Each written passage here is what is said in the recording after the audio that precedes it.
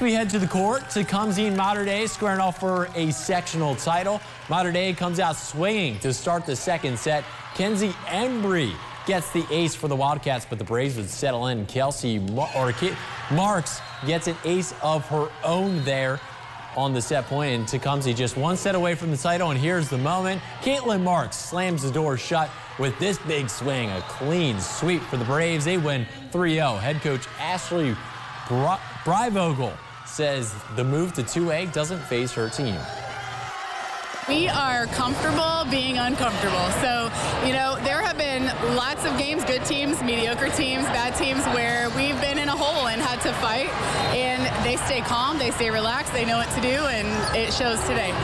The Braves advance to play Brownstown Central next week.